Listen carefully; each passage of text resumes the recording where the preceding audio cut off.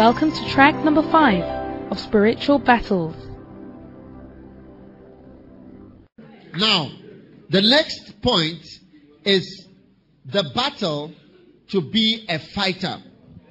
If you read 1 Kings chapter 19, verse 17, it says, "And it shall come to pass that him that escapeth the sword of Hazael shall Jehu slay. And him that escapeth from the sword of Jehu shall who slay? Elisha slay." Alright? So the next thing is a battle, the battle to accept, to fight about things. Amen. Are you there? Yeah. You see, the first one, what was the first battle? To choose what you want, the anointing. Battle to even choose that is the anointing that I want. And the next one is a battle to accept and to believe and to flow with the idea that you are called. And the third one is a battle, right, to be a fighter. Because you see, Christianity, you see, the Bible says that the one that Jehu escapes, Elisha is the one who will kill him. So Elisha was a man of war. He was somebody who had a sword, he could fight. So he said, when this one misses him, Jehu will kill him. When Jehu is not able to kill him, Elisha will kill him. He's a killer. He's a fighter. And I came to tell you today that the ministry is not for nice people. So people who want to be nice. People who want to please everybody. People who don't want to fight about issues. And who don't want to struggle. You know, the ministry is a fight. To the very end, it's a fight. It's a fight to the very end. Did you hear me? Yes. I said it's a fight to the very end. But you see, there are too many scriptures that show us how God is love. Christ is loving. Christianity is about love. Husbands should love their wives. Wives should submit. It's like so much transmission of the message of peace for Christian life that whenever there is a concept of fighting, it sounds almost unacceptable in the church. If God is the one, there will be no fighting. If God is at work, there will be no killing. If God is at work, there will be no conflict. If God was moving, there would be peace. He said, go and anoint a killer. Anoint a killer. He said, he that escapeth from the sword of Hazael, Jehu shall slay. When Jehu kills people, and Jehu, you know, for somebody to be associated with the killings of Jehu. You see, when Jehu was just one of the commanders of the army. Right? And he was anointed to go and kill. He killed the king, 2 kings. I think Jehoram and another king. You know, because the prophet sent him and poured the anointing on him. He was anointed. Right? And then he went to kill. He killed the 2 kings. The Bible said when they saw him riding, they said, what is the riding like? He said, riding furiously. Like the riding of Jehu. It's a very wild person. You know. So, Ahab's children, there were about 70 of them. They were all in the house. And then Jehu came to the house. He stood as he sent a message to them. Seeing that your master's servants are there, organize yourself and appoint one of them as the king to be on the throne. And then get yourself to defend yourselves and fight for your master's house. That's the type of person Jehu was. And the people said, what? A man who has already killed 2 kings. We will not fight with you. So he said, then let me have the heads of all the 70 children outside. And the servants cut off the heads of all the children and brought them outside. Delivered them 70 heads. Then after that, he went to the temple. He said, Ahab served Baal, but me, I will serve him more. Gather all the worshippers of Baal to come for a special memorial service. The whole place was full. And he surrounded. He said, kill everybody. This is the person who Elisha was supposed to come to continue his good works. That the one who Jehu does not kill, Elisha will kill the rest. You say you want to work for God, you will have conflict with your mother. Jesus said, think not that I came to bring peace on earth. You have conflict with your mother, conflict with your father, conflict with your wife, conflict with your husband, conflict with your children, conflict with your brothers, conflict with... If you don't want conflict, brother, step out. Robert Kettin, quick. All those who don't want conflict, please go out now. This conflict zone. I said, oh, well, you have conflict. You have conflict with the church members, people, issues, all the time.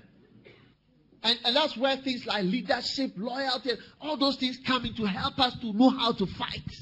Some of the things you can see, this one, it will grow. So let me deal with it like this. The serpent that Adam didn't deal with in the book of Genesis, by revelation, it had become a dragon. So some of them, when you see the serpent, say, no, this one, this is how it will become.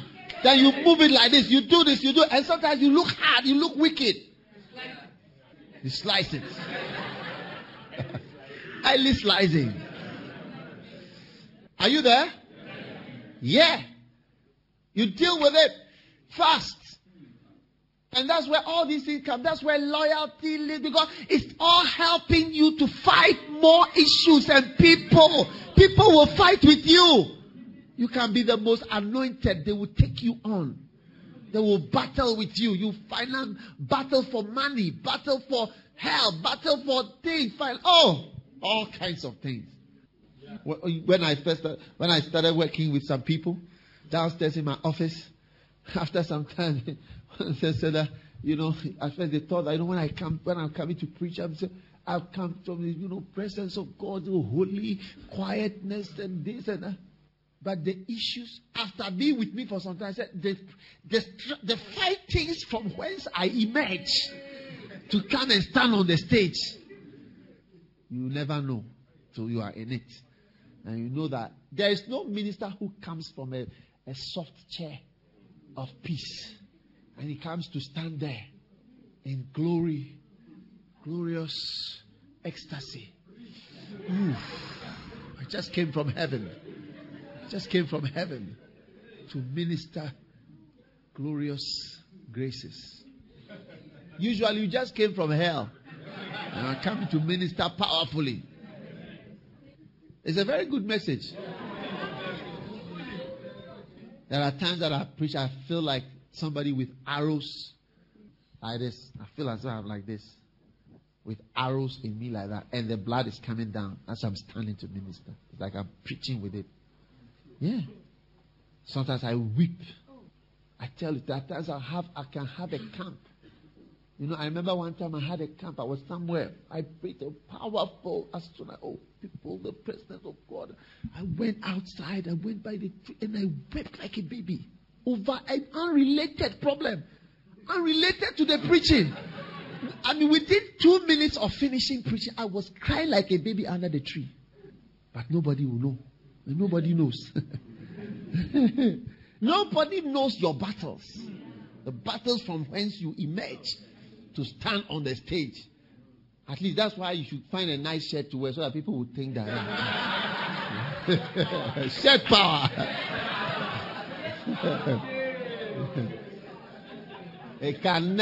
At least it will cover your battles and your wounds. That's ministry.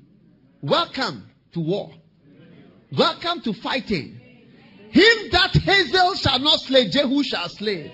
Him that Jehu shall not slay, no other person than the double portion man will come with his sword to finish off everything. Hey. In fact, and you remember Elijah? How he killed 400. He said, give me a sword. Killed 450 of them. Yeah. That's why one pastor's wife, she turned to her husband and she said, you are tall. Where will you have peace? See, and even if your life is very peaceful, it's a sign that you are not in the ministry. Yeah. It's a sign that you are not in the ministry. Yeah. It's a sign that you are not in the ministry. One day, I sat with some pastors and I was asking them certain questions. I wanted to know whether I could talk to them about some things. So I asked 1, 2, this, 1, 2.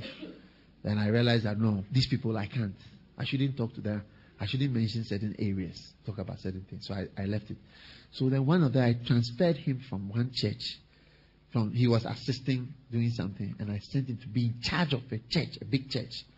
So after about a year, I had the same type of meeting, and I started to see.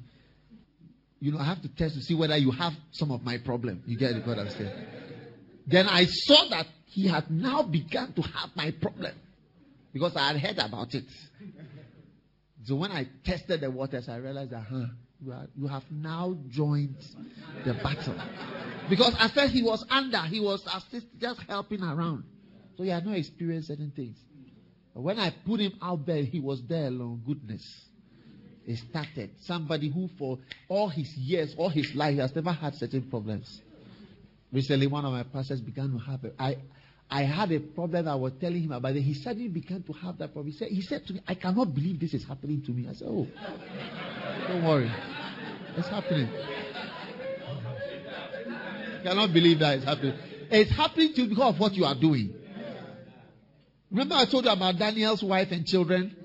They came for the wife and the children. It's because of what the guy was doing, the work that they were doing. That's why they killed them. So sometimes the work you are doing, it will just take you on. So if you are not ready, someone says, my mother said it, my father said, well, you are not worthy. You are not worthy of this work. My mother said this, my father said, I have to look after my father, I have to do my mother's. You are not worthy. You are not worthy. You are not worthy of this work. You think we are all doing this at a cost? Yeah. My mother is a widow. She lives in Ghana. She has been a widow since 1994. She lives all alone there. You know how often I'm able to see her? How much time I'm able to have for her? It's not easy. Yeah. I also have a wife. I have children. As you see me standing here, as if I don't have anybody. I have.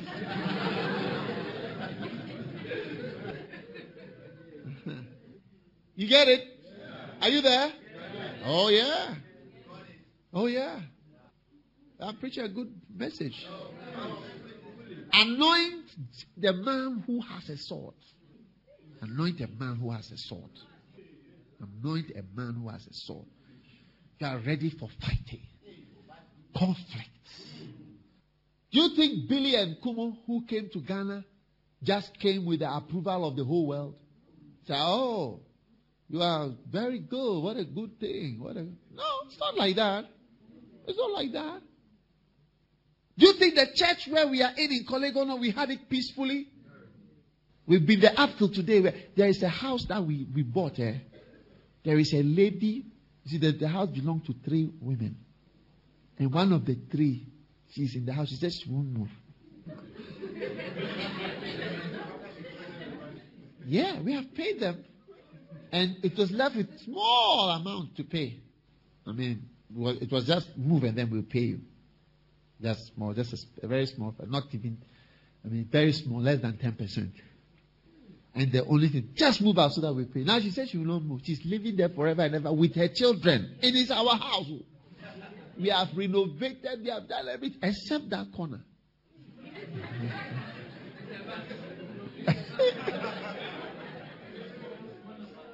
Yeah. And her sisters want us to fight with their sister for them. And there are some battles, because we have so many types of battles. Some of the battles will say, you, I won't fight you because it will make me tired. I'll go and fight another place. You'll be there. Another thing from somewhere will remove you. Not me. You wait and see. It's always going on. Court.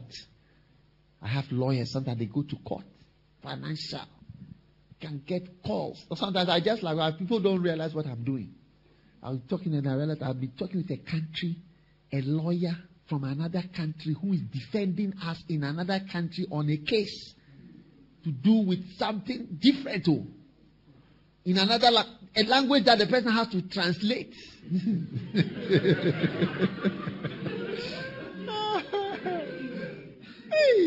And still after you come and stand peacefully and you're ministering, glory to God, let's turn our Bible to Christ, the this of that. Yeah. Are you ready to fight? Yeah, you are not ready to fight. You are not worthy of this work. Clear out of this camp. I want to fight. Clear out of the camp. You are not supposed to be here. Yeah. Battle to survive. How you even survive? The fight to live. The fight to be included. You don't want to fight. You want it to be handed out to you on a silver platter. Come on now. Clear off from here. You don't belong here. It's a struggle. It's a fight. Huh? Yeah. Look at us trying to be in Zimbabwe. Trying to be in South Africa. Pastor Clufio was in Cape somewhere. Come over. He'll come. Try. Go. Come here. Live here. You go here. They say, you can't do this. You have to work in this cape. Cape, somewhere of a cape. Then you come, drive here, up and down. Every day. Hey! Just one check that we will do. It's not, if you want to say, we are tired. Look, if God has called her, He will open the door. No. Let me tell you something. The Bible said there is an open door, but there are many adversaries. God has called us, but there are many things to oppose. And if you are not prepared for protracted battles, forget it. And for me, I need people around me who can handle battles. And I need people to help me to fight. And people to understand. You see, a fighting person is not a normal person. That is why the certain wife asked her husband, you at all, when will you have peace? Because it's not a normal life. It's not a normal life. Yeah. It's not a normal life. It's a little different. There are so many things I cannot do. Can you believe that even in Malaysia, even in Kuala Lumpur, as I'm walking through the places where people will be greeting me. Oh, Pastor. Pastor. Oh, Pastor.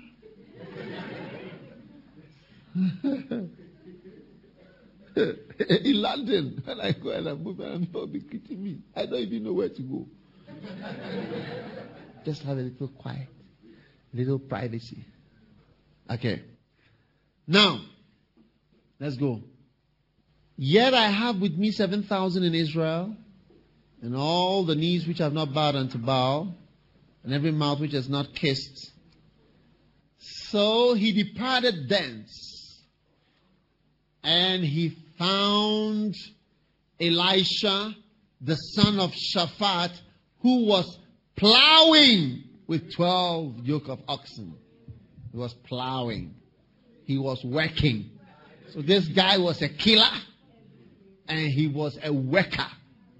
He was already working. You get it? Yeah. Now that is one thing. And I'm happy that Miranda is pastoring the church. She's working. She's plowing.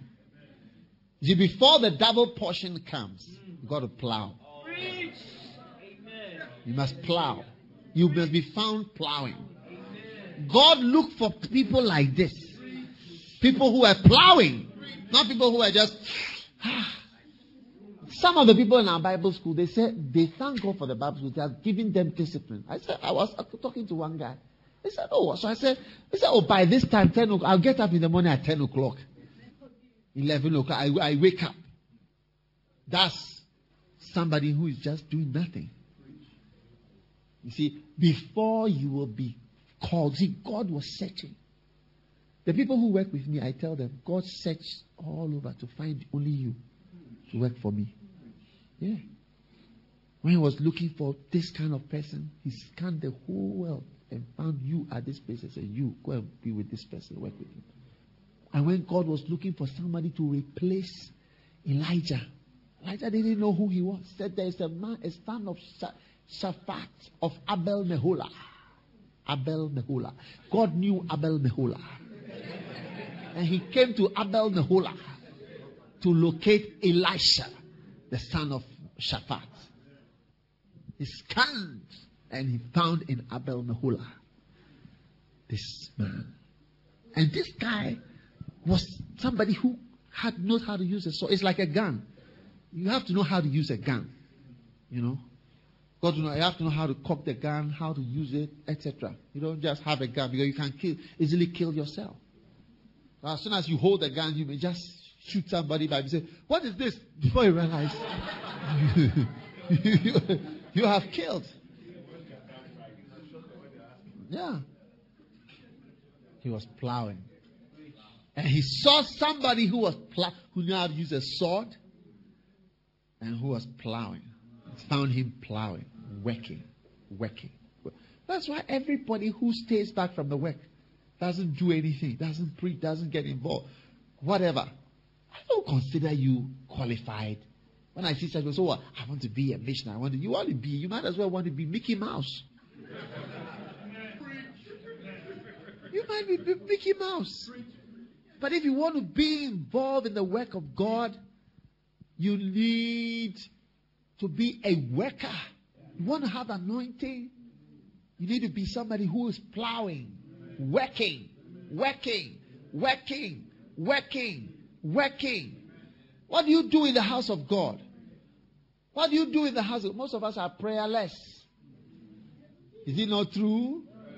Is it not true? Yeah. Prayerless, wordless, powerless, fasting free, no preaching, soul winning less. Look at Pastor Kingsley. He's older than most of us here. Huh? But there is nobody who can plant a church like him. Not by stealing people's members, but by hard work. One-to-one, talking to people, preaching, talking at his age. And some of you younger, you look at yourself, you have become lazy, good for nothing people in the church. You are not worthy of anointing. When I ask who wants anointing, don't raise your hand. Because you are not supposed to raise your hand. It's people who are working and plowing who should raise their hands. And people who are ready to fight for what they believe. You see, there must be something in you that says, no, this is below me. This work I'm doing is below me.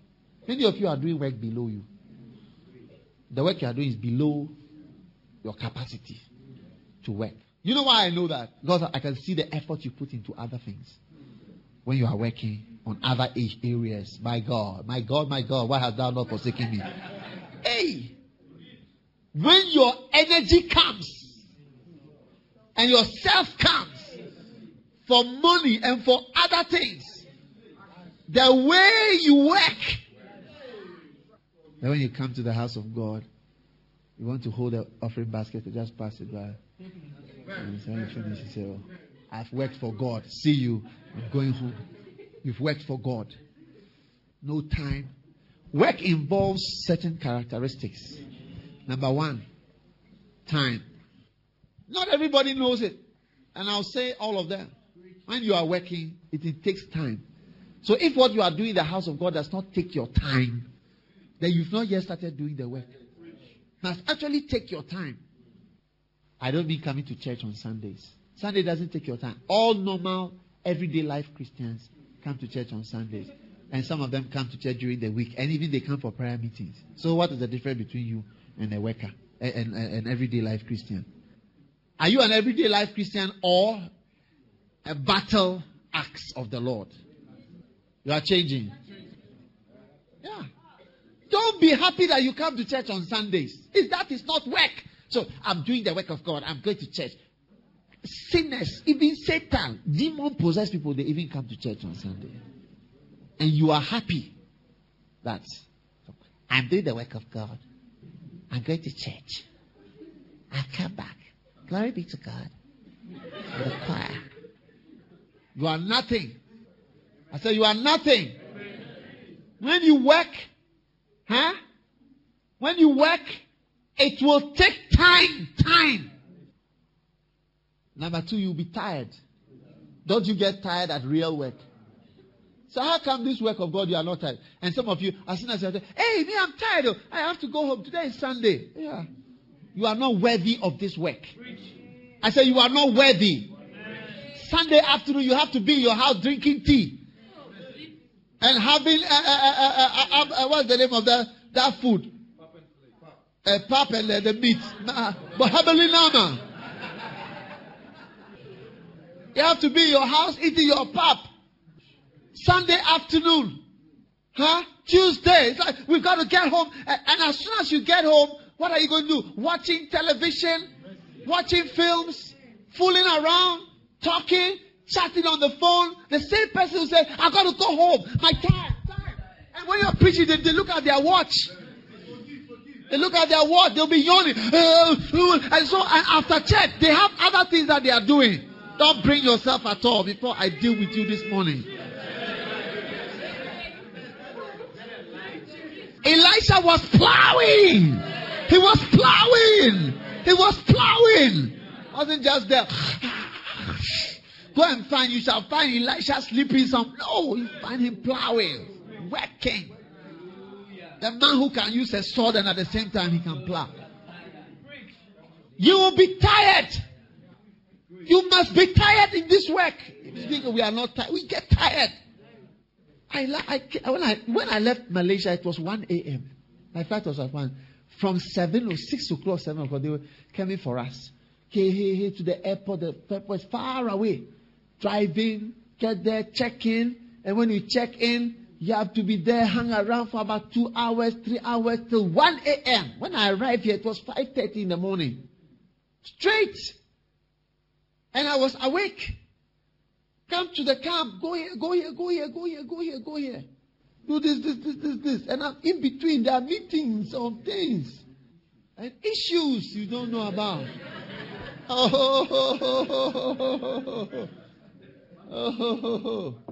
He said, we just want to rest in the Lord. Oh, the Lord has a rest for those who labor. Some of you are naturally lazy. Phlegmatic people are often lazy naturally without knowing it. Yeah. Phlegm. Do you know what phlegmatic is? Phlegm. And when you spit it out into the sink, it doesn't flow. It's slow. That's the idea, or you have to force it. That's the idea of phlegmatic. God wants you to work hard. Working. Everybody say, I'm ready to work. How many are ready to work for God? Amen. Work takes your time. Work. You spend money to work. You go to work. You spend money going to work. Now people say, can we have some money for transport to go and do follow-up? We'll give you stones. Stones. That's what we'll give you to do follow-up. We don't give money to go and do follow-up. We give you pebbles. When you go to work, you tell them, give me money to come. You just go humbly to work for a homosexual. You go faithfully. You get up running after money. Don't ask about money.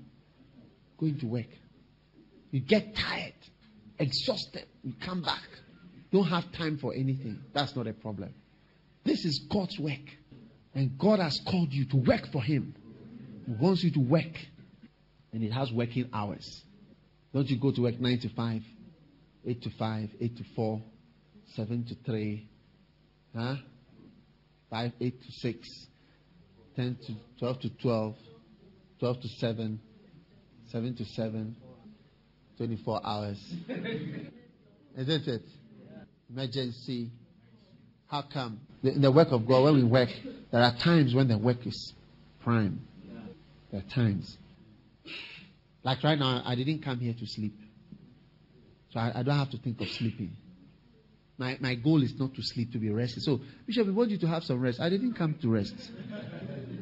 On Sunday is not a time for us to rest. Forget about Sunday. Sunday is for God. Sunday is for God's work. Everyday life people, they come to church on Sunday, 8 to 10. They finish their service. Then they go. They play golf. They play around. They go swimming. They do whatever. But not you. You are not that type of person. You are a worker. There's nothing like Sunday. You should not see the sunshine on Sunday. The sunshine that you are seeing, the fresh air. No, why should you be seeing fresh air? You should be in the work. Involved. Up till the night. Till midnight. If you close even by 7, your work is very small. 7 o'clock. Means Sundays, I have to control myself. Otherwise, I go home on Monday. My work cannot get finished. If I don't control there. Sometimes I grow wild. I say, you people, I say, I'm going home. Otherwise, we don't go home. Isaac, what do you think? Yeah. You see, this is the same question somebody asked me. Oh, if there is work to do, I'll come. There's work to do, I'll come. And some of you, the reason why I don't have work, because you don't create the work. There are jobs you have to create. There are billions of people waiting. But you don't want to go out witnessing on Sunday. That's why you are sleeping. If you want to go witness on Sunday, you can have, after you finish your morning program, in the evening, you can have a special tea time outreach in your house. Our home outreach in the house, where we have invited people to come for something to me and then show them a video or to speak to them or whatever. You can outreach, then you continue. After that, you pray, then they go. The thing is continue. It's endless. You are the one who doesn't. You don't want to work. That is why you are saying that if there is something to do, by 4 o'clock I'll finish, by 3 o'clock, by 1 o'clock I don't have anything to do because you are doing nothing. You can witness I'm witnessing to 100 people today, Sunday. Witness that till the night. The Bible says in all labor there is profit. It is we who are not working, not that there is no work. There should not be even one person here who can find his way to his house by 7 o'clock on Sunday. Why? And that's why you and your wife should be in the thing. Because if you are not in the thing with your wife will say, so what are you doing in the church? You at all. When will you come home early? Who is in the church that you are meeting there? What are you doing there? Have you got a boyfriend in the church? Have you got a girlfriend in the church? You are falling in love with the pastor. If you are falling in love with the pastor, say so that we will know. What do you think? Go and anoint Elisha. He's plowing. I said he's what? He's what? Yeah. He's plowing. Amen. Now, let's go on. So he departed thence and he found. So the battle, listen. It's a battle to enter the work. No, listen to what I'm saying. To create the work is a battle. Busola is as if there's no work to do. That's a lot of work to do. If you create the work. Take this camp. I didn't need to come. All I could have done is I've arrived from Malaysia. So I'm tired. So I go straight to my hotel.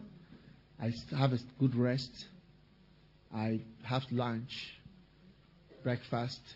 In the evening, I meet with somebody. The next day, I just take my time to refresh myself on certain things.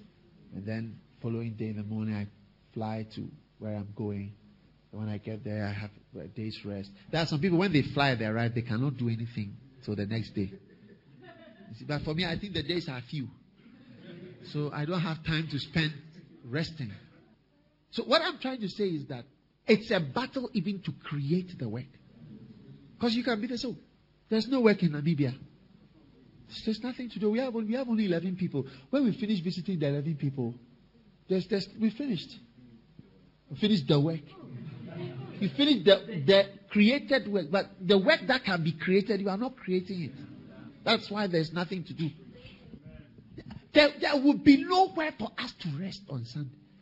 And I'm telling you that if you work for God only on Sundays, it will be almost enough for most of us. If it is only Sunday that you really work, just the Sunday from the time that the service closes.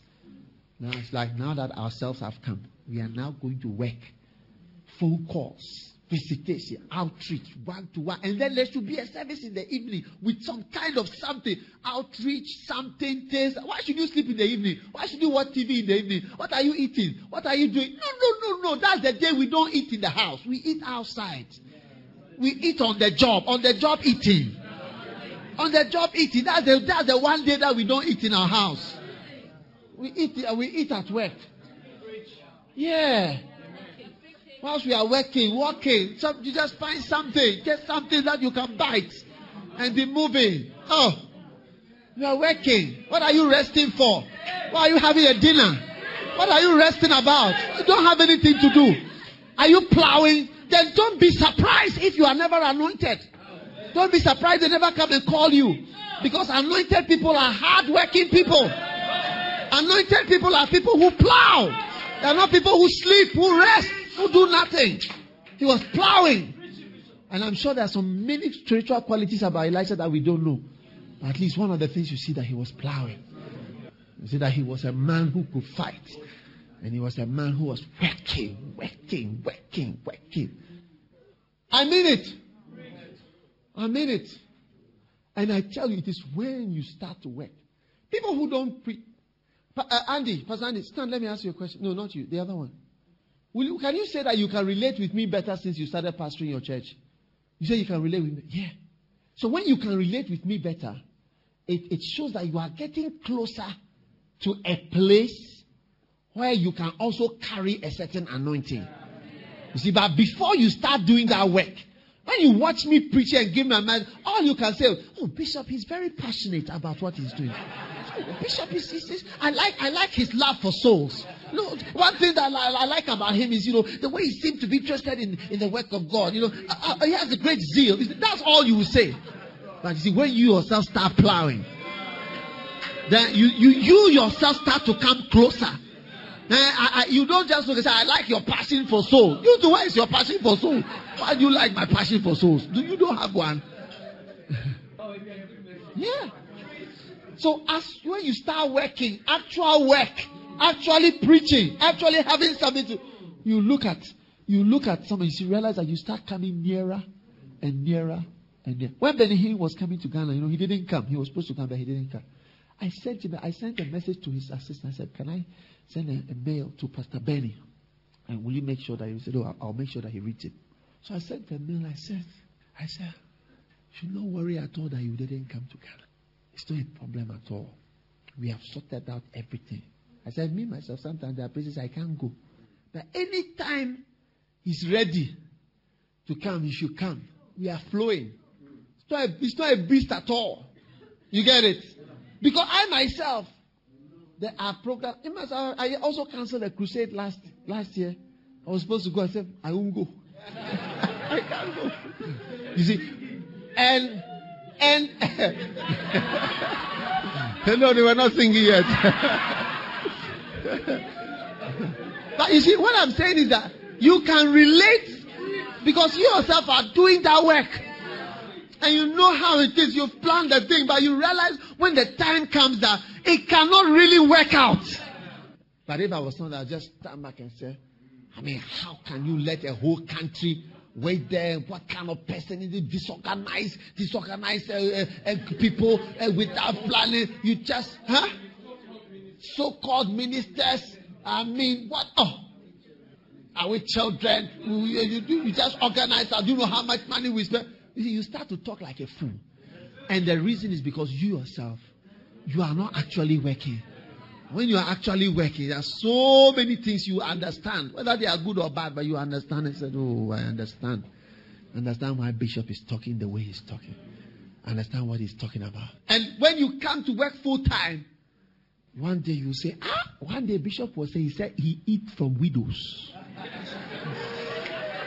I didn't understand what he was saying.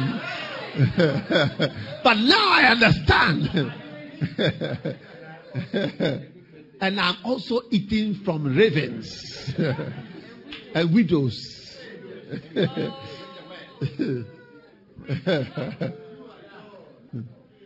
You see? So that's why Sometimes even when somebody says, "Oh, I'm a businessman or I'm a financier," I say, "I like you to come and just work. Let's work. I know you have money. You are giving money. It's nice.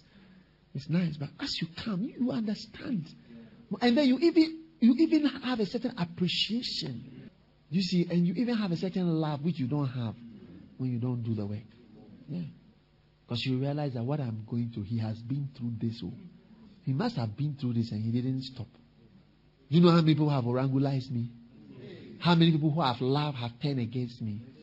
And one day when somebody turns against you and becomes an orangu, then you will understand that for Bishop to still add you and love you, he went an extra mile over a mountain because he had an experience already. And he had been through certain things, and he still decided to add you, to trust you, even though you may be, because I tell you, the people who have turned ever against me, they were, when we have meetings, they will stand up and explain the loyalty message. No, I'm serious. There's one guy, he gave me what I would call a nightmare. For 2 weeks, I couldn't sleep. And that guy, he's one of the first people who ever taught stages of disloyalty. Apart from me, he taught it. Yeah, he taught it. I watched him teaching it. Loyalty. Yeah. Then 10. So, when somebody is very bubbly and, I'll be with you to the end of the ages, I'll die with you and I'll go to the end with you and so, you just listen back because you've seen. Time will tell. You'll be pushed around and see that I'm still there. So then you realize that, one day, one of my pastors, he started a church. And the whole church was full of people. Then one day, the choir leader came up, led the choir powerfully. Then I don't know what the choir leader told the people. Then the choir leader said, "I'm going." Everybody left the church except one person. Pastor was left with only single one person.